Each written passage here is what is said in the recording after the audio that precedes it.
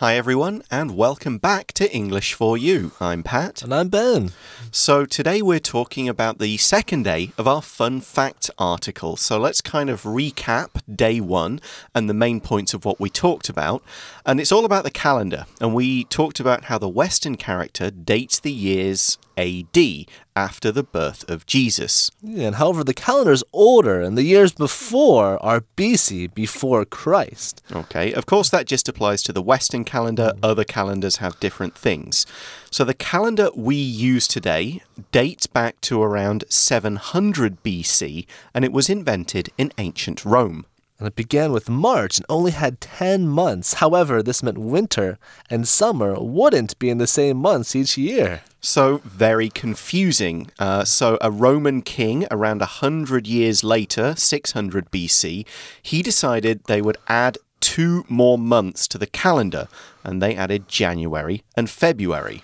Now, January is named after Janus, the Roman god of entrances and beginnings. Yeah, so it's a good choice for the first month of the year, really. Yeah. So that's when the first month kind of became January. However, there was still a problem. The year was too long. Oh, no, that's definitely a big problem. Yeah, how did they fix it then? Well, we saw at the end of day one, it took the Roman leader, Julius Caesar, to fix it. We saw in day one that he said the year will be 365 days long. That's the right number of days. Yeah, so today we'll find more about that. Let's read through day 2 of the article. Reading.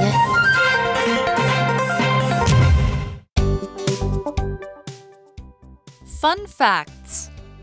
Julius Caesar used his new calendar as a political tool. By then, Rome controlled Britain, France, Spain, and Greece, among other places. Before Caesar, the various cultures throughout the empire had the freedom to hold religious celebrations whenever they wanted. This freedom came to an end when Caesar imposed the new calendar on these cultures to remind them of Roman power. He forced the empire to recognize the dates of Roman holidays and political events. By the time the Roman Empire fell, around the year 500 AD, Caesar's calendar was well established in Europe. However, former territories became free to use the calendar as they wished. Some cultures in Italy changed New Year's Day to September 23rd, the birthday of the first Roman emperor. Some Christian cultures moved the day to Christmas or Easter. This continued for some time before Pope Gregory helped bring the problem to an end. Gregory standardized the calendar in 1582 and added 1 extra day every 4 years, a leap year. This exists because astronomers noticed that the Earth took 365.25 days to circle the Sun, not 365. So the article says Julius Caesar used his new calendar as a political tool. Now, this brings us to political, the adjective. This means relating to the government. Now, oftentimes we hear the term political figures, which could be the mayor or president, like Mayor Cohen or President Tsai. Now, political means the governing of a land or country. So we can say, for example, the political strategy of the United States is to help countries around the world.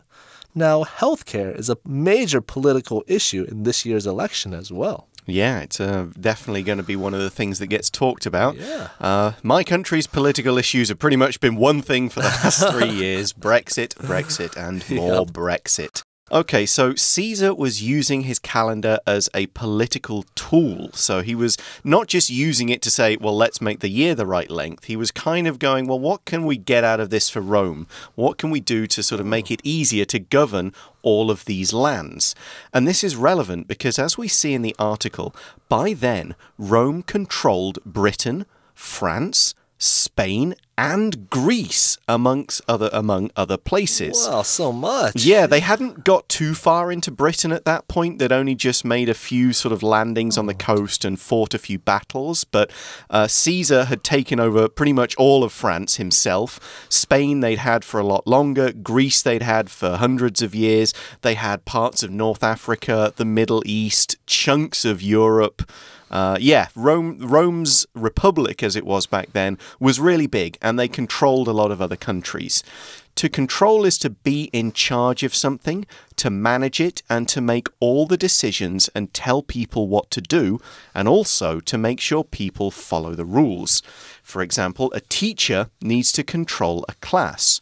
As another example, we could say, before, the UK was controlled by its kings, but now the government runs things. Oh, that's a little better. Yeah, more freedom for everyone, not so much a dictatorship as one person can rule above all. I don't know. That might actually help us out. If one person just made the decisions, it might... It'd be faster. It'd be more efficient. It'd be quicker, yeah. And if you've got basically, it's a system that works if you've got a really good king, but it fails when you have a really bad one. Watch out who your king is. Lesson learned right there. So, Rome controlled all of these countries and all of the people in it. But what did that mean? Well, according to the article, before Caesar, the various cultures throughout the empire had the freedom to hold religious celebrations whenever they wanted. Now, this kind of takes us to empire as well.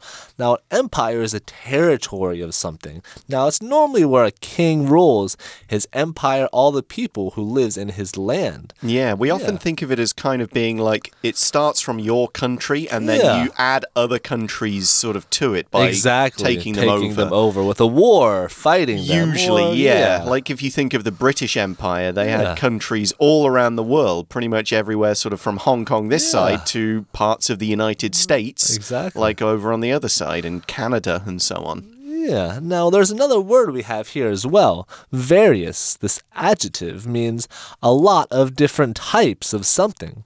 Now, we could say the dress had various colors, just many colors.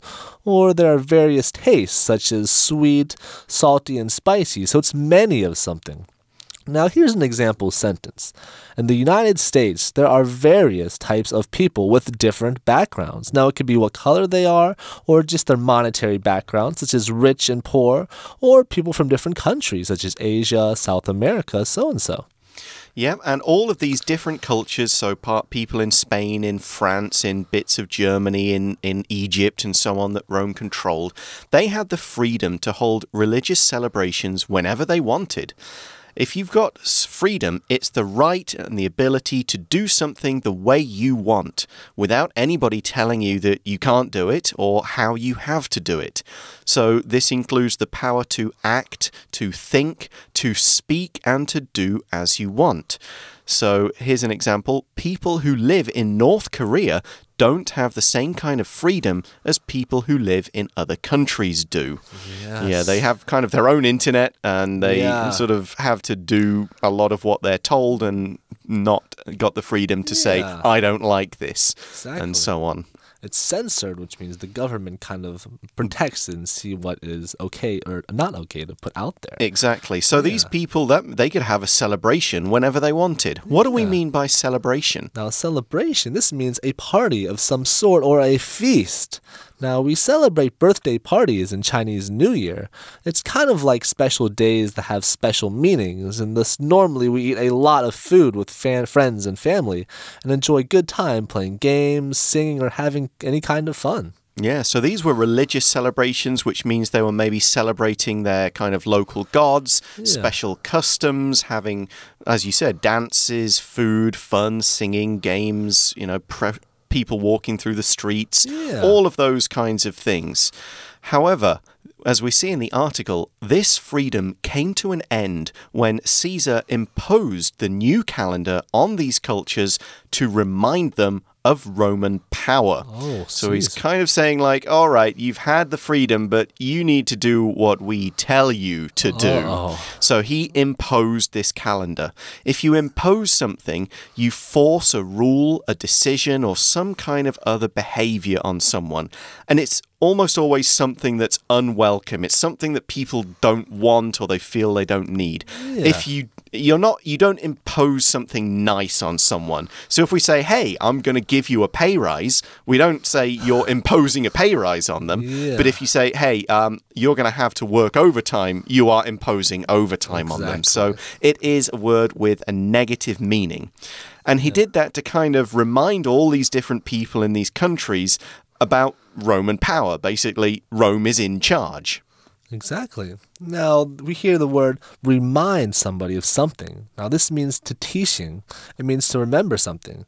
It's like a notice to let us know not to forget something. So I could remind you, hey, don't forget about the test tomorrow, or something small to let you know, hey, remember it. Yep. And so the reason Caesar did this, we see in the article, he forced the empire, which it kind of wasn't called the empire then, but it basically was. He forced everyone to recognize the dates of Roman holidays and political events. So he's saying, like, stop celebrating your gods, start celebrating ours. Yeah. Don't pay attention to your own kind of, spring festival for choosing your new leader. You need to pay attention and celebrate our political events, our elections, our kind of triumphs. Yeah. You're part of us now. You do what we do. Yeah, impose our will, impose what we want you to do. Yeah, so according to the article, by the time the Roman Empire fell, around the year 500 AD, Caesar's calendar was well established in Europe. Now, we hear fall. Now, or fell, or fall. Yeah, if a place falls in a war or election, an enemy army or a different political party takes control of it. Yes, they take it over. From a fight. It kind of means in this case there was an empire and then the empire kind of collapsed, basically. It split into two parts. Invaders took over. There were lots of wars and it was no longer an empire by the end. But by then, so 500 AD, so we're talking, 500-600 years in the future here, Caesar's calendar was well established. What does that mean? Exactly. No, well established means something has been built or has been standing for a long time. Now, for example, there are schools with a rich history like Harvard and Stanford and NTU, and even buildings like the Eiffel Tower and the Great Wall of China, which are well established, have been long built for a long time, yeah. Exactly. And so a calendar being well established means people have been using it a long time. That's the one they're familiar with. So we're saying after the Roman Empire fell, we see in the article that, however, former territories became free to use the calendar as they wished. So let's look at the word territory. This is an area of land under the control of any kind of ruler or state or government. Now we can talk about somewhere being a self-controlled territory, which means they run their own things, or it can be a territory that belongs to somewhere else. For example, Hong Kong used to be British territory, but now it belongs to China. Now, in this sentence, former territories mean the lands that were ruled by Rome before when it was an empire, but which broke away and are now kind of free and running their own countries. Here's another example of territory. Many countries in Africa used to be British and French territories. Oh, wow, that is true. Yeah, I forgot about that one. Now, this brings us to the phrasal verb, as somebody wishes. Now, this means whenever you please or want to. Now, we can say you may leave as you wish, which means you can go whenever you want to, but normally means you have the choice to do something whenever you'd like. Or if you have a phone plan with unlimited minutes, you may talk as long as you wish per month. Yeah, so it's kind of saying, okay, the empire's gone, so you can kind of use the calendar you already have. You can change it if you want. You can go back to using your traditional old calendar and so on.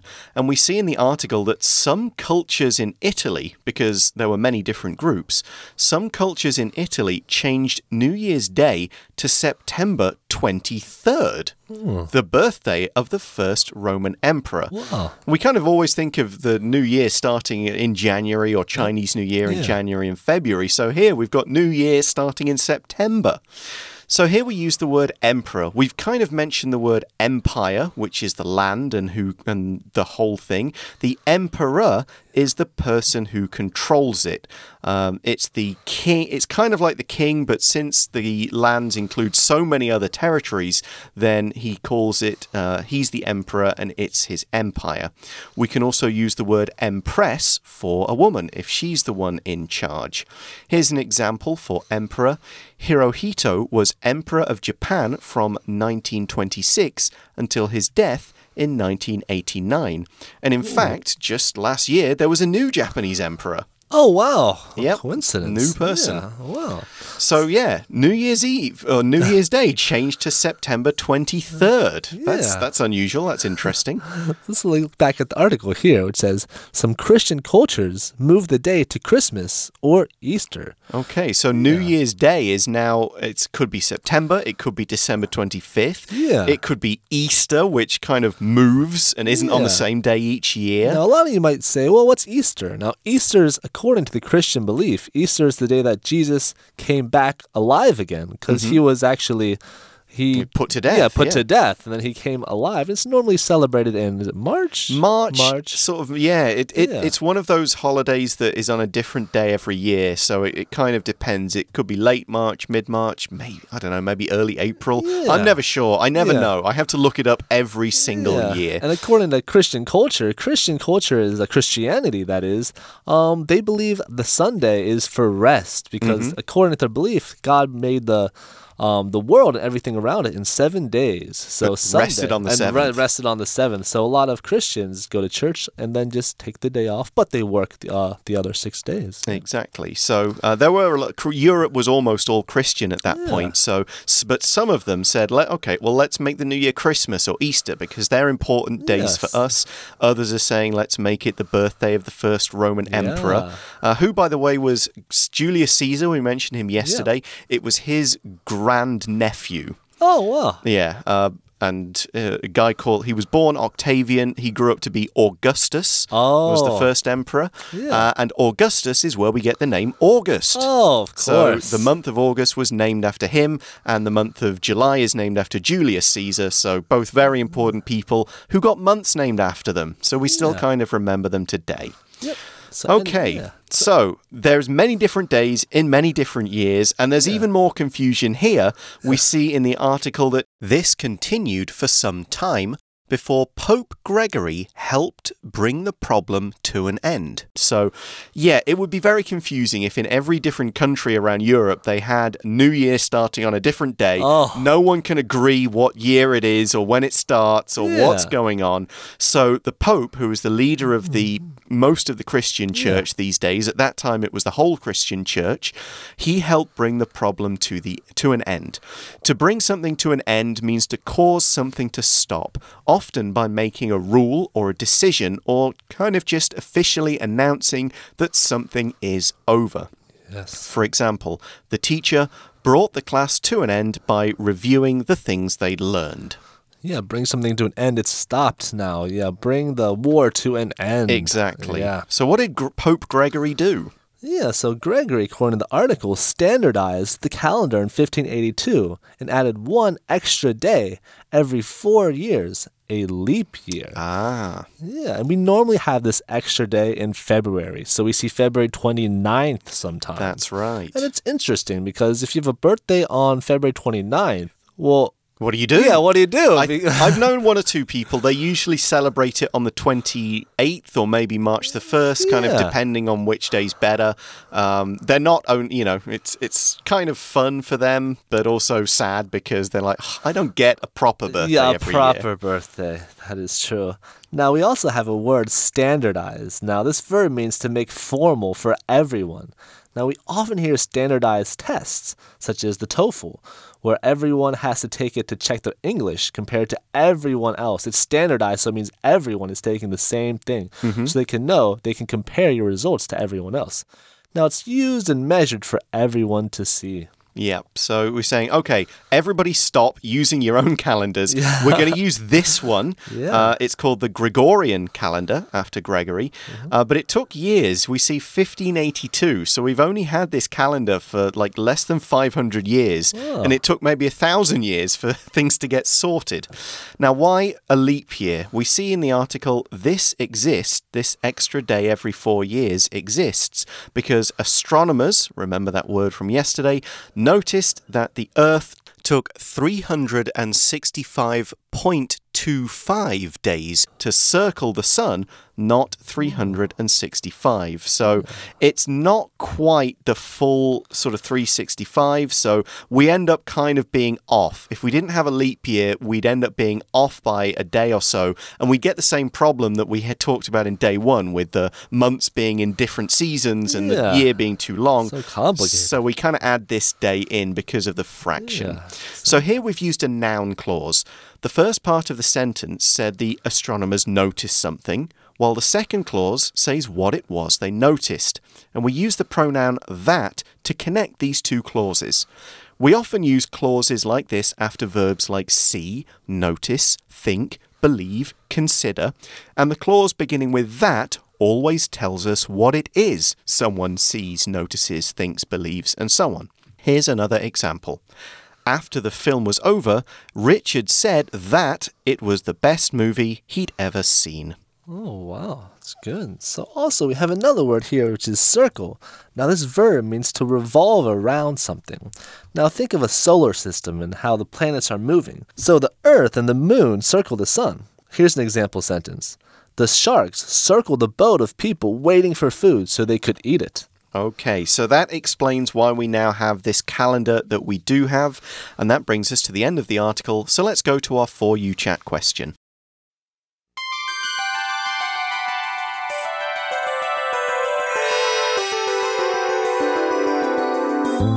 For You chat.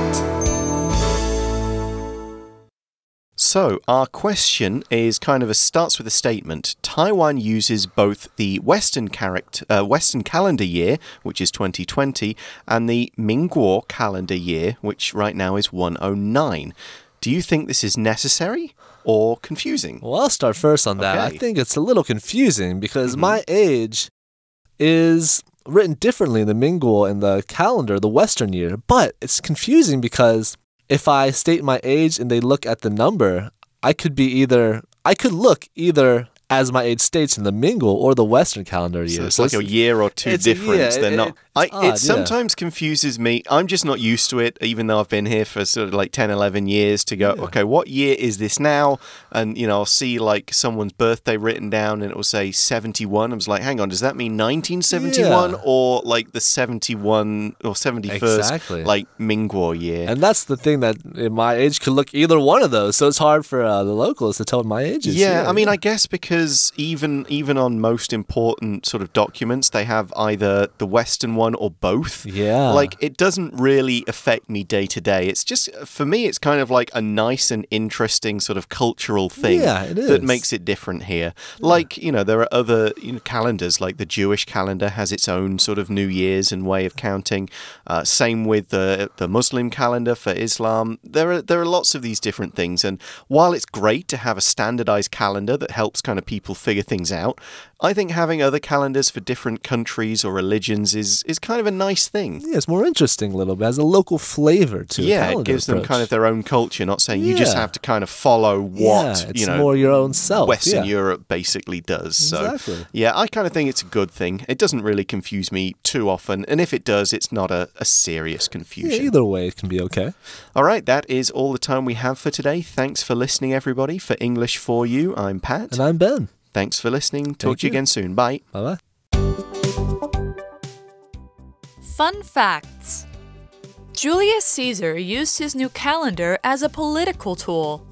By then, Rome controlled Britain, France, Spain, and Greece, among other places.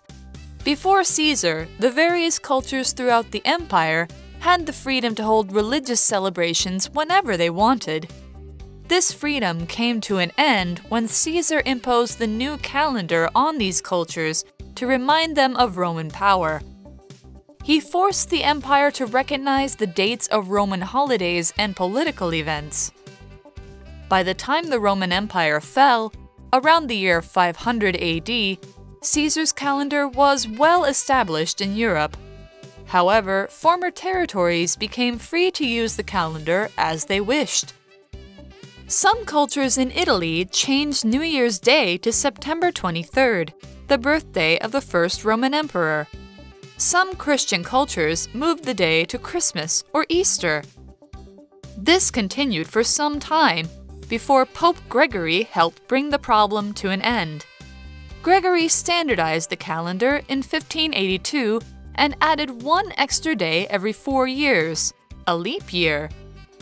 This exists because astronomers noticed that the Earth took 365.25 days to circle the Sun, not 365. Vocabulary Review. Political. This country is in a political crisis because the elected government and the military are fighting for power. Control. The manager of this company controls the hiring of new workers. Various. Tina looked at the various countries on the map and picked a few to visit during her vacation. Freedom. In our art class, we have a lot of freedom to paint or draw whatever we want. Territory. Though it is not a U.S. state, the island of Guam is still a U.S. territory. Emperor. Napoleon Bonaparte was a famous emperor who ruled many countries in Europe. 智慧小补帖 Celebration. Impose. Well established. Standardize.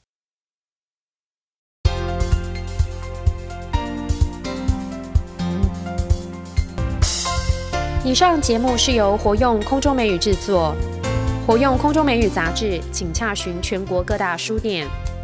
如欲索取试听教材，请来电02-2364-4000 02-2364-4000，或上网查询，网址是 www.english4u.net www.english4u.net